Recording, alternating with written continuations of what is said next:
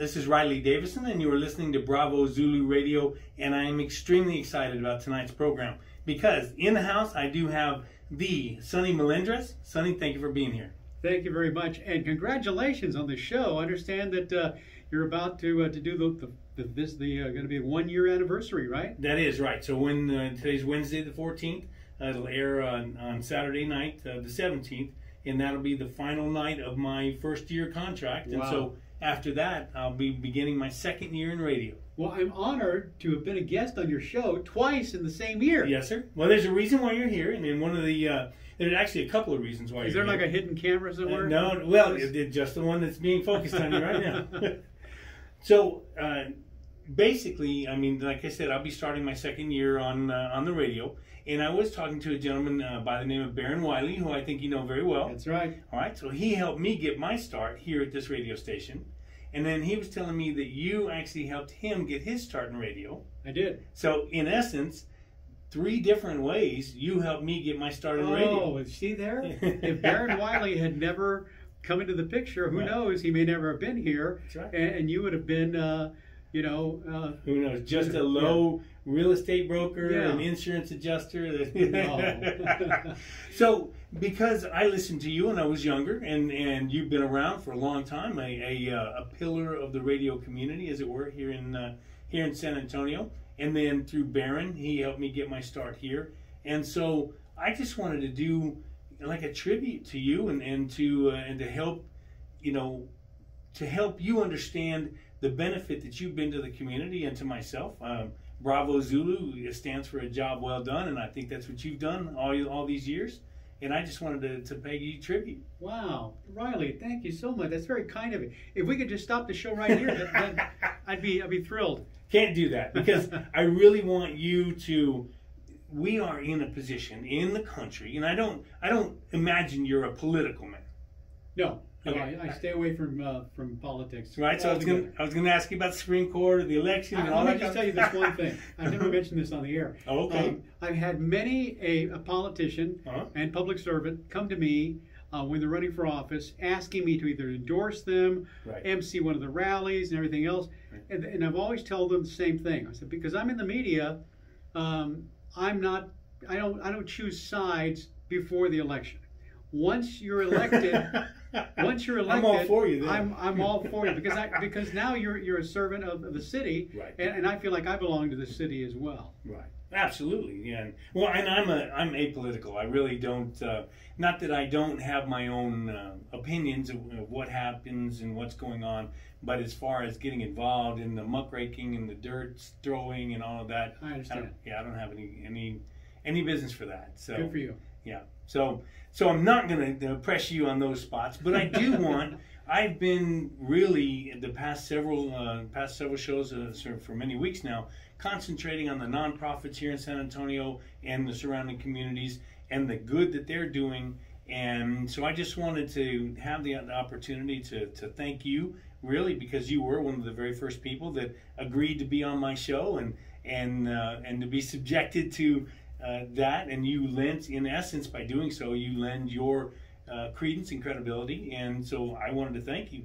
Oh, well, it's an honor, believe me. And I thank you very much as well. Okay, so without speaking about the political ramifications or anything like that, we are definitely in.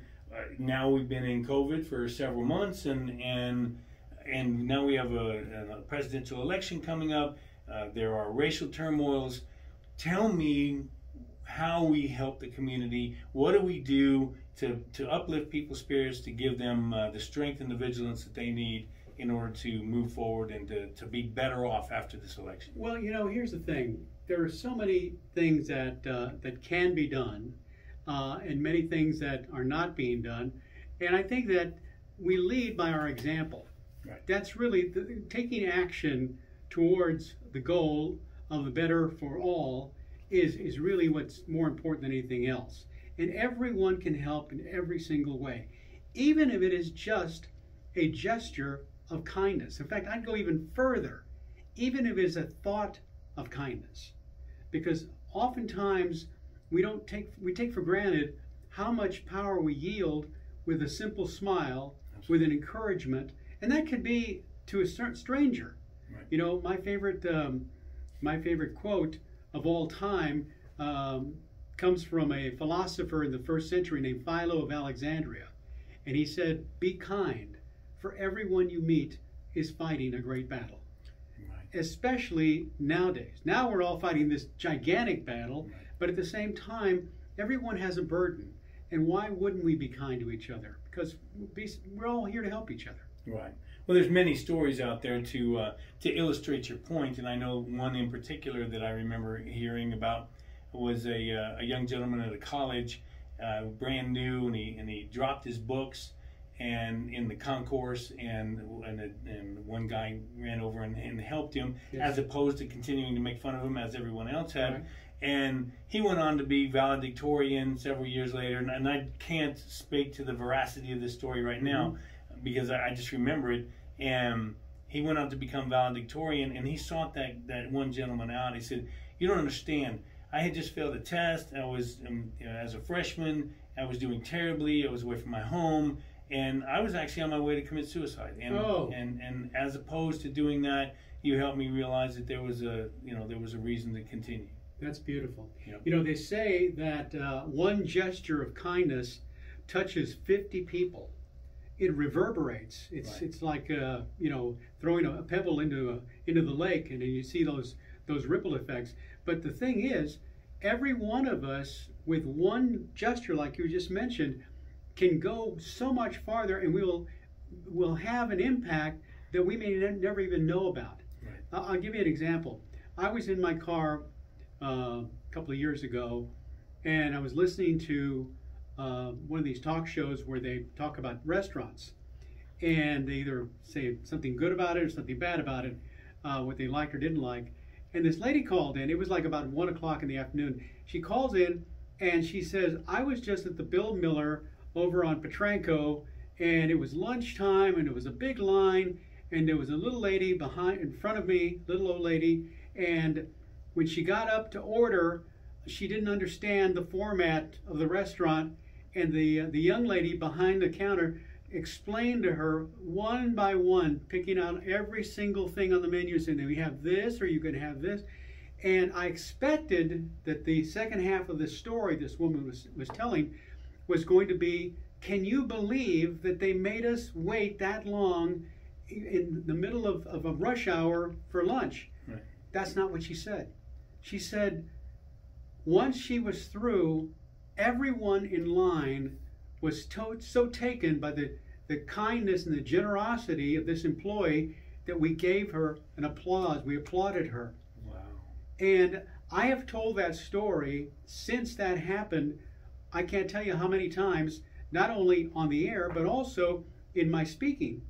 And so there have been people who have heard the story, and they are then driven to kindness. Right. You know, we touch 3 people whenever we do something kind. It's the person who receives it, the person who gives it, and the person who's watching. That's awesome. And it could be more than just the people who are watching. Yeah, at least, yes. Right. So and that's one of the things I'm going to bring into this show is really that impact, like you were saying, is that there's no telling down the road how many people we can help and touch just by a simple gesture. Just by this conversation. Right. And that's the entire purpose and yes. point of this program. Now, you mentioned there were things that were not being done at this point in our country. What would some of those be? Well, you know, there's always room for improvement, and we certainly have so much to be grateful for, but at the same time, we have also so much to fight for. Right. And when I say fight for, I don't mean in war. I mean as far as upholding what people who've gone before us have done. Right. I had a woman who told me that when she was a college student, this was back in the I want to say the 50s, early 60s. Mm-hmm. She went to the Majestic Theater. She was African American, and they were not allowed to come in through the front entrance. Right. And every Sunday afternoon, as a protest to this, she would get in line, stand in line, and then go up to when they were going to let her in, and they wouldn't let her in. And she'd be there the next Sunday, the next Sunday. Well, one Sunday, they let her in. Wow. And so her It's action, perseverance. yes, Yeah. exactly. But her action and her example, you can imagine the people in line of various thoughts that would go through their minds about this young lady, and indeed, you know, it meant that the times were changing, Right. and we're certainly not to where we're supposed to be as Right. far as all equality is Right. concerned. But at the same time, here's somebody who was actually doing something. Mm-hmm. Great men, you have to either ride the wave or create the wave, one or the other, right? It's true. Yep. So, and then you reminded me of something that somebody asked me, how did you do that? Because Ken's Five did a promo feature on me for the Great Day SA program. Yes. And Clark Finney, fantastic lady, and so she highlighted me on there, and they said, well, how did you get that done? And I said, well, the same way everything good gets done. It's providence, right? Strategy, Right. and then perseverance. And passion. That's right. Passion, absolutely. Yeah. Well, and that's something that I've always had too much of, and everybody's always trying to say, okay, Riley, hold it back, rein it in. No. You do not want to apologize for being enthusiastic. Right. You know, enthusiasm comes from the Greek entheos, in spirit, the spirit within. Right. So when we are enthusiastic, we are letting that spirit out, and it's a spirit we're all born with. You know, I've got two grandchildren. One is 4, and the other one is 6 months old, and they are both full of joy. Right. And it cannot be underestimated. Exactly. Right. And see, that's who we're born as. Right. And we get kind of programmed along the way. There are the lucky ones like you and myself who never lose that. You know, the relatability to a child's enthusiasm, to me, is just as strong as it was when I was that child. Right. Well, I do think that there are some people that have that tendency not to stand. They do just almost automatically see the glass half empty. I do, but you know what? Here's the thing. It can be overcome. But it goes back to that you know, there but for the grace of God go I. Absolutely. And we don't know. Everyone has a story. Right. And many of these stories are tragic. Right. And if that was us, we'd probably be the same way. Right. So you really can't automatically blame somebody Right. For their lack of enthusiasm, Right. or their lack, even their lack of being an extrovert or an introvert. Right. You know, most people are introverts. There are more introverts in the world than there are, Yeah. and it's only because there's no school that teaches you how to be an extrovert. I had to learn the hard way in what I do, but because I've been on a stage, either behind a microphone and in front of a camera, Right. all my life, in front of now with my speaking engagements, and there's no going back. Right. Once you get to that point where it's okay, you're not going to die. No one has ever died of embarrassment, you know, or Right. you know, being an introvert. Well, they may have felt like they were going to. That's right. Exactly. So, well, I think one of the best performers I ever saw, and it wasn't doing it that way. It was his name was Andy, and it was for the Boy Scouts. And when he would take the stage, I would wonder, and then he would do skits or presentations or what have you. Yeah. And I would wonder, what is it that he does that makes him so good? Short guy, you know, wasn't physically commanding or anything. And I would wonder, you know, what is it? And finally, one day I realized, you know what? He's not afraid to look silly. Right. You know, he's willing to put himself out there, and that makes him genuine, and that makes him fun to be around. Yeah. They say that the day you grow up is the day you learn to laugh at yourself. Right. Right. That's really the best advice I ever received, was don't take yourself too seriously. Right. Oh, well, that's the second thing my mom used to say. She would always say that, you know, don't take yourself so seriously. Come on. And then there, but for the grace of God go I. Yeah. And she would point out those things, those people, Sure. and what have you. I went to the San Antonio Chamber of Commerce did a memorial, not memorial, but it was a memorial for a year having the concept of this program. And on my way to receive that ribbon and ribbon cutting ceremony and everything, I passed by this man that was you know, completely down and out in front of Morton's Steakhouse, And I thought, wow, that's exactly what punched through my mind there. But for the grace of God, go on. It's true. And we've got to make sure that whatever we do, especially it's become so absolutely ingrained in my mind, dealing with the nonprofits and what have you, to realize that the underpinnings of our society, they're gone. And that these people are really, they're out there and they are picking up the pieces of the society and putting these things back together again.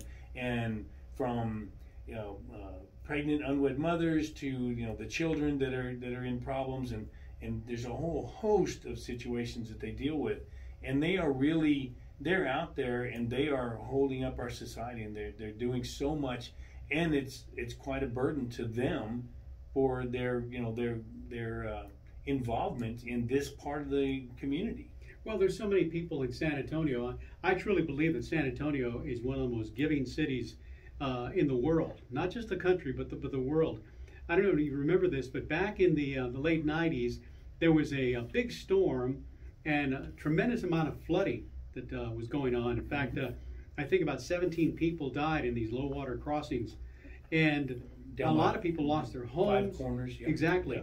And I was over at Magic 105 at the time, and we decided that we were going to have a full day where people can bring any kinds of goods, perishables, or I should say canned goods, etc., furniture, anything that would help many of these families who in some cases lost their homes. Right. And our goal, we were down at the, in fact we started out at 6 a.m. and I hosted the whole day from 6 a.m. to 7 p.m. and we were at underneath the big sign, what used to be Central Park Mall. And from the very beginning, we saw these 2 sets of headlights of cars coming and making their donations. They would pull up, they would give us all the things, we'd put them, and our goal was to fill an HEB semi, at least one semi, and to raise about $5,000 and to get 25 pints of blood, because we had the Red Cross on site as well. Well, there was a time about noon, and there was never ever a time where there was a lull in the traffic. It was always 2 sets of cars coming. Right. And there was a time around noon that day that to me epitomized what our city was all about. There were 2 cars side by side. One of them had a lady who had come from the Dominion, and she didn't even get out of her car or anything. She just pointed to the back. She says, "In the back." And we opened hello. We opened the back door and the door of her car, and there was some linen that was neatly packaged by probably one of her servants or whoever, and so we said thank you very much, and we took that. Next to her was an old beat up station wagon, Riley, and in it were 6 hands coming out from the windows holding an old mattress on the top of the station wagon. This family was giving something, right, and to them that meant a lot, this mattress. Right. And at that point, both of those people, both of those cars, both of those human beings, they were all in the same city and all for the same cause and all with the same heart. Right. And in the end, we ended up filling 19 semis. 19. HEB had to keep, it was like the cavalry was coming. They kept bringing them on. And we raised $50,000. In fact, we had $45,000 with 15 minutes to go. And remember, Mike De La Garza from HEB came and gave us a check for the extra $5,000 to make it $50,000. And donated were 125 pints of blood. Okay. Now, that's a generous city. Right. Well, this is Riley Davison, and you are listening to Bravo Zulu Radio. And I have to admit, I am standing on the shoulders of the great Sonny Melendrez. Please stay tuned for the second half of the show. Coming right up. This is Riley Davison, and you are listening to Bravo Zulu Radio. And I thank you so much for doing so. And again, in the house, we do have the great Sonny Melendrez, and I'm just very excited to have him here. So here's something that they didn't realize around here until yesterday, and I brought it up. I said, hey guys, I think that this might be kind of important. But so Saturday night, when this show airs, yes, it will have been the anniversary of this radio station. This radio station started out October the 17th in 1947. Now, see, that's something I didn't know. Yeah. Really? Yes, sir. Wow. So it's going to be a special night. It is. I think so. And who's on the air? But Riley Davidson. That's right. That's right. So everybody, nobody realized that. So that's I brought that out. Yeah, it is. And it's a significant point, I think, not only for the radio station here in town. Oh, yes. But also for the people that are involved in it, and we're growing and really excited about that. Be interesting to see all the different formats that the station has had. These call letters. Right. And it's a lot of people think that a radio station, when you buy a station, you're buying the building that goes along with the station. But a lot of times, stations move from time to time. The call letters are the ones really that's what you're buying, right. And then the studio is a separate type of thing. Right. So it's really a monumental. Well, KLUP, it's been from Hispanic to oldies. I know my mom used to listen to it when they called it K-Loop, and now 9:30 a.m. The Answer. That's right. And so as I was talking to Barron, he told me what the last song when it transferred from a music station to a talk radio in 2004, if I remember correctly. Yes. He said the last song that played. What do you think it would be? The Last Song by Edward Barron. No.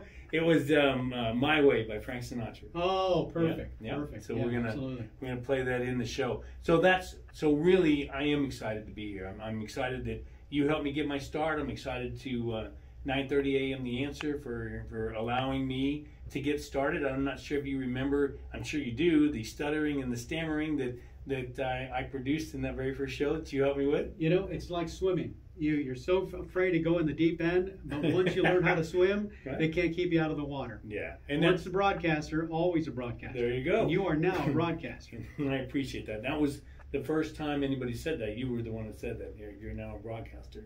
So you went to SAC, and Albert went to SAC with the producer today, and then Barron went to SAC, and then I can say that I am now involved at SAC. And oh, you are? I am. What are you doing there? Well, I had. Because of my motorcycle accident, I never got my degree way back when, and so I had decided, through my job that I was going to go back and try and pursue that degree, and so I was actually in a bachelor's, master's, dual track program, business, and the whole 9 yards, yes. and just get so bogged down with it full time, working full time, and the family, and then the radio program, and I thought, I'm not really learning anything. What I'm doing is regurgitating stuff that I already know in order to make the professors happy.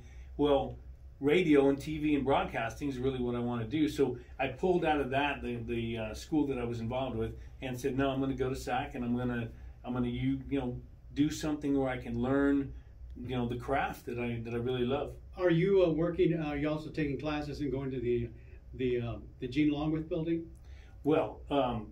There are no classes. I mean, well, I know that online. I haven't been back to. So this is during COVID that you went back. So I'm right now. I'm doing it right now. Oh, good for you. Yeah, good for you. Mass communications. So they threw me into communications 101. So yes, absolutely. Let me tell you something. I am also involved at SAC. Oh, huh. I am actually a community engagement consultant, working with the president's office. Awesome. President Robert Vela. Right, so you're at the top and I'm way at the bottom. No. No, I'm just so proud. We say SAC proud. That's a hashtag at SAC. Right. And what's going on there, and I don't know if you know who Ken Slavin is. I can't say that I do right now. Well-known singer both here in San Antonio but also nationally. Okay. But he's also a crack PR person, and he has come on board as a director of communications for San Antonio College. And so I'm now working with him with all kinds of various projects as well. That's awesome. But my beginnings were at San Antonio College, right. As you probably know. Well, you told me the story about the window. Yeah, yes, sir. Exactly. Seeing that little window as I was walking, I'd already taken all of my classes, and it was registration day, and I was really excited. I was the first person in my family to go to college. Right. And I saw this little square window, and I'd seen a window like that before at a radio station, in fact, at KONO, when I visited, and I looked in and I saw this incredible sight. It was a radio station control board. Right. And I asked one of the maintenance people, what is that? And they said, well, that's the radio TV department. I said, radio TV department? He says, yeah. You can get a degree in radio TV. Oh my God. So I made a beeline for the phone booth. I spent my bus money making a call to my dad, asking him if I could change my major. He said yes. And so I did, and I've never looked back. Yeah. No, and it is because there are so many people that you can help through it. I mean, in essence, you're using invisible radio waves in this situation, or by video or YouTube or TV or what have you, in order to take a message, craft it, pass it on, touch people's lives. Right. I did an interview when we went. I took my family to Corpus Christi, and we were at the beach, and it was actually in December of 2019, and we were at the Dairy Queen, and I couldn't help but hear this family, have a discussion. And I stood up. My wife was just, no, and she tried to stop me from doing it. And I said, I can't help but hear what you're talking about. And they were talking about the election coming up, and this and that, politically speaking.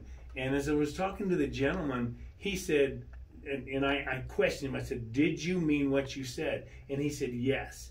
Film has had, different films that I've seen, has had more of a dramatic impact on my life than any politician that has ever been in office. It's true. It's true. I'm going to give you a couple of documentaries you've got to watch. Do you have Netflix? Yes. Okay. You've got to see A Social Dilemma. Okay. A Social Dilemma. All right. And the other one is My Teacher, the Octopus. Okay. They're both incredible. One of them, it really speaks to the fact that our phones, Alexa, who knows who's listening, but how many times have you had a conversation with someone, and then you go on your phone and you were talking about maybe Steinmart, and on your phone there's an ad for Steinmart. Right. Well, that's not by accident. No. When you watch this, it'll just blow your mind. Right. The other one, the octopus, this photographer, he's a marine photographer. He spent a year off of South Africa in the beautiful waters there, and he actually was studying this octopus. Mm-hmm. And he starts out by just putting his camera there and letting the octopus go and touch the camera. Right. And then day after day he comes, and finally one day the octopus touches his finger.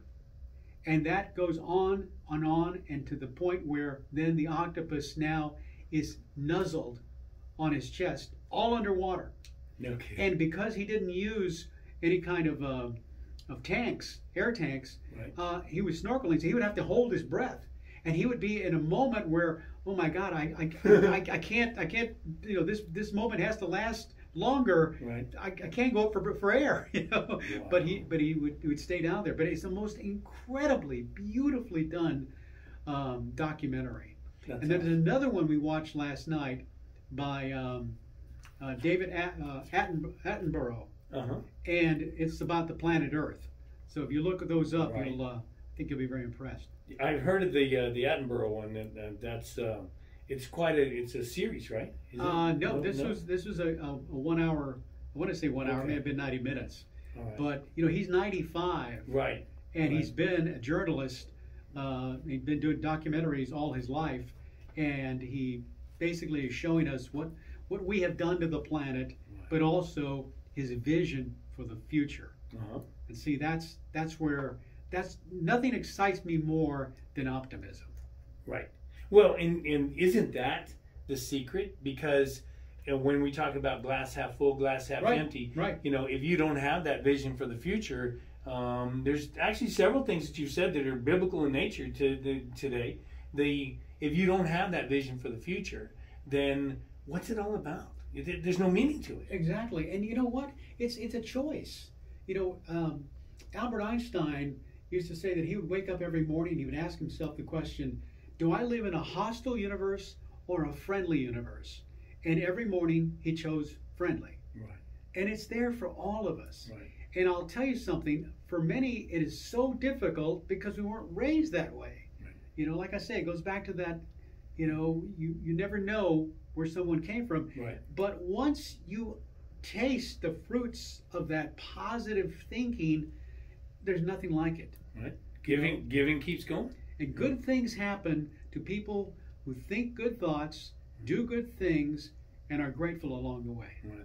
Now, when you made that point about Einstein, isn't it incredible then that he chose to live in that friendly universe, and yet the research that he had done and the invention that was taken from his studies was then used in such a way as it was.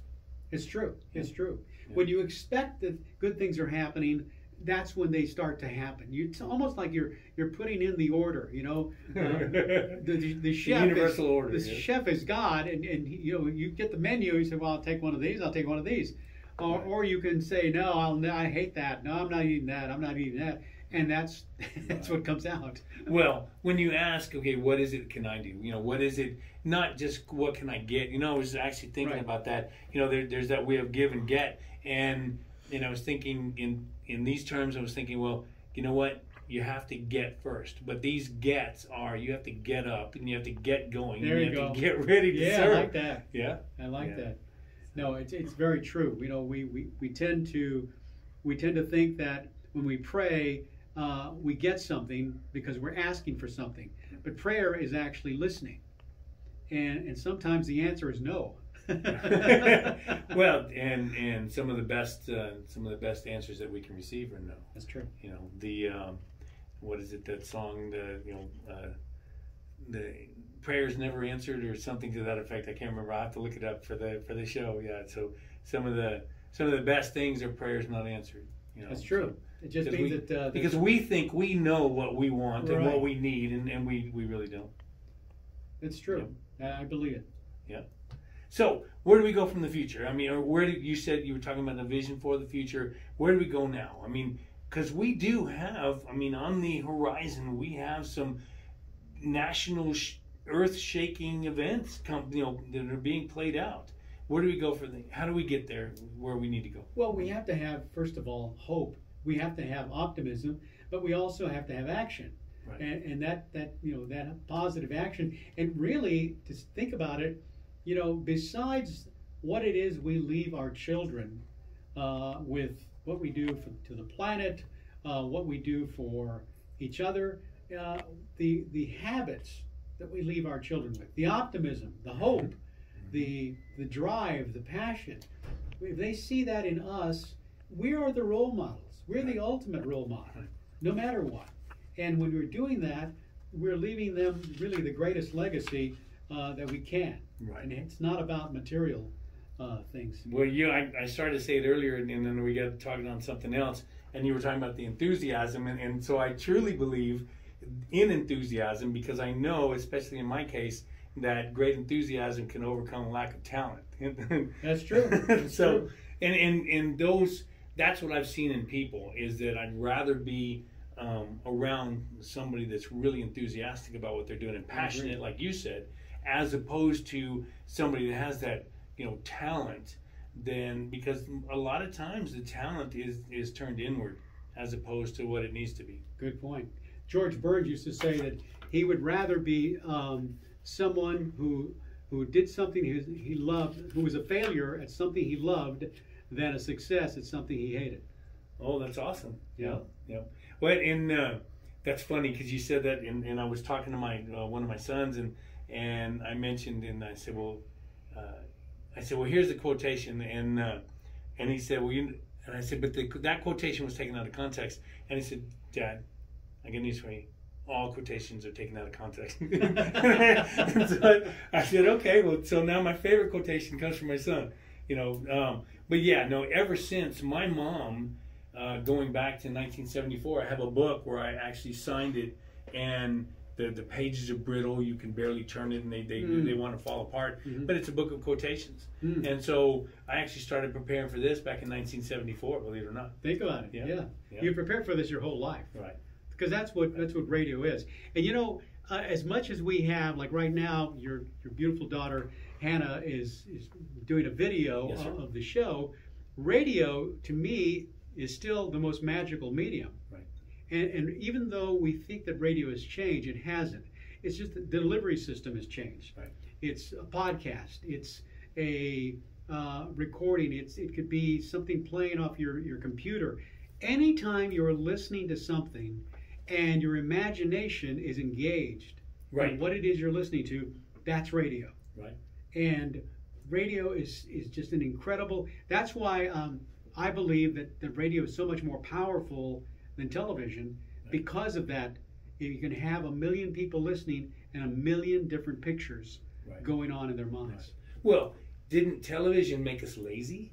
I mean, in essence, it got people that people don't have to think anymore. It's all presented for them, and then you take it that one step farther. If you look at the films noir, with the NOIR, where those films in the 40s and they were filmed, they were slow, they were dramatic, they were dark for a reason. In that, I'm taking film cinema appreciation, but. They were done that way for a reason. If you look at now, it's all... they show you everything. Not only show you, but it's split second. Can you imagine if Alfred Hitchcock had made Psycho today? Right. We'd see everything. Right. It'd be like the Texas Chainsaw Massacre. Yeah. You just throw the red paint at the camera and then just, it's incredible. It really is. But... it's taken, if you look at our children, that's why you have the hypertensive disorders and the rest of it. Well, we've done it. We've done it to ourselves. We've done it with the food that we eat and the greed that goes into taking food out of food and putting other things in, and then serving that, and then the same thing we're doing with the media. They're taking away the ability to think as you're going along, and instead. Giving everything there, putting it all in, and then doing it in such a dramatic and ramshackle fashion where the video is just, constantly it's cut. And attention span has gotten shorter and shorter. That's right. And the other thing is we're missing out on life. Right. We carry these phones with us everywhere we go, and think about it. In your hand. You've got a radio station, a television station, a newspaper, a telephone, a camera. I mean, you've got everything right here. Who would have thought that we'd have that? Right. And with all the different apps, etc. So it's real easy to get lost and get so connected to this device that, if, I'm sure this has happened to many people listening where you leave home and you forgot your phone and you're like a mile or 2 miles and you go back because you feel like I can't function without my phone. But it's just, we have to kind of fight that and enjoy and savor these moments, especially if you're a parent or a grandparent and you want to capture the moment and you miss out on living the moment. Right. So my son and I had a conversation about that. So he and his wife are trying real hard to make sure that they enjoy these precious moments. Well, I know I've met people and know people that where one of whether it be the husband or the wife, where they're just this constant picture taker, where they had thousands and thousands and thousands of pictures of the family, but they were never participating. They were always behind the lens. They were never in the picture, and that's just not something that, that's something conducive to a good family. Do you have any pictures with Hannah in the picture? Oh, yeah. Okay, because she's taking these pictures now. Oh, yeah. Well, as I said, she likes to be behind the camera as opposed to in front of it. Well, we got to get her in front. Yep, she can do it. More often. Yep. So what a tremendous pleasure it's been, and an honor to now have interviewed you for the second time, and to take that joy and that smile and that passion that you have for life, and to share it with my listeners.